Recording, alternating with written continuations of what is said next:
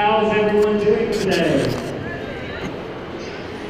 Well, I know that you all thought you were only coming to Abilities Expo today, but actually we're going on a worldwide adventure. So who's ready to roll with me? Fasten your seatbelts and here we go. So you may be asking yourself, who is Cory Lee, and why does he think he's an expert at accessible travel? Well, I'm Cory Lee, and I'm the creator and founder of CurbFreeWithCoryLee.com.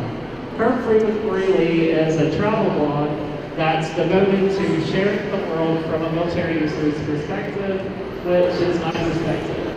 On the side, I share my various experiences traveling in different countries and cities, and I also review hotels and pretty much every form of accessible transportation. And I try to relay to visitors to my website how accessible a destination is. So far, I've been to 14 countries in the past 8 years. We're going to talk about a few things today. We're going to talk about how to prepare for accessible travel, what destinations and modes of transportation are the most accessible, and then I'll kind of tell you guys a few of my craziest experiences, and hopefully you'll share some of yours with me as well. So first is how to prepare for travel. Many destinations around the world are much more accessible than others. If you are wanting to know how accessible a destination is before you go, then just use the magical powers of Google. When I typed in wheelchair accessible London, for example, it gave me over 1.3 million results. Hotels also are a major part of traveling. This was at a hotel in Melbourne, Australia.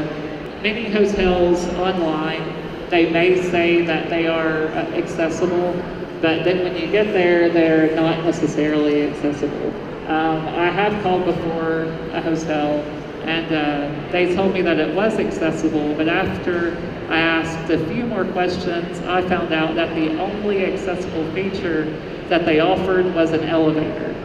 There was no roll-in shower or any form of accessibility. I probably wouldn't have even fit in the room. So by calling and really asking the right questions, you can find out. Before you go, definitely make a list of wheelchair repair shops in the area. Okay, now which destinations and modes of transportation are accessible? Many destinations are accessible. Anything from the beach to the snow can be accessible with the right preparations. Also, more adventurous activities like skydiving or water skiing here can be accessible. This was at an adaptive water skiing clinic that I did in Chattanooga, Tennessee, when I was about 16 or 17. And if you can tell from my facial expression, I was pretty terrified. And about 5 seconds after this picture was taken, I ended up flipping under the water and broke my arm. But at least I got to do it, and now I never have to again. Okay, flying can be one of the biggest obstacles when traveling in a wheelchair. I constantly get a lot of people that email and ask for tips on flying, so I thought that I'd share a few of those with you today. First, I would say to request the bulkhead seating. They're usually a little larger, but many times in the bulkhead, the armrest will not lift up. So if you do need the armrest to lift up in order to transfer over into the seat, then maybe request the second or third row of seats instead of the bulkhead. Also, put signs on your wheelchair with instructions of how to put your wheelchair on manual. Even if you're going to a foreign country, then maybe have someone translate the instructions into their native language before you go. Arriving earlier to the airport is pretty much a necessity for wheelchair users.